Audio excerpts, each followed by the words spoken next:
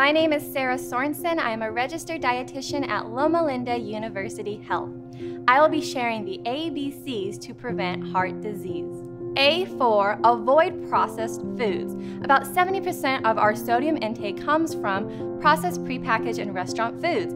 High sodium intake increases our blood pressure. High blood pressure is known as the silent killer, which is a major risk factor for heart disease. Start by looking for no salt added labels at the grocery store and cooking more meals at home, incorporating plant foods from the produce section. B for balance your plate. Fill half your plate with non-starchy vegetables such as broccoli, carrots, and leafy greens, 1/4 with complex carbohydrates such as oatmeal, brown rice, or sweet potatoes, and the last quarter with lean proteins such as beans, hummus, or tempeh.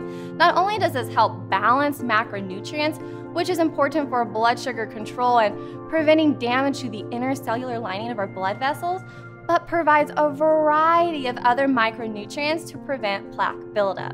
C for consume breakfast frequently throughout the week to help lower your risk of developing high blood pressure, high triglycerides, high LDL cholesterol, and low HDL cholesterol. Whether it's something you prepare in advance like overnight oats or chia seed pudding, eat breakfast as often as you can without skipping.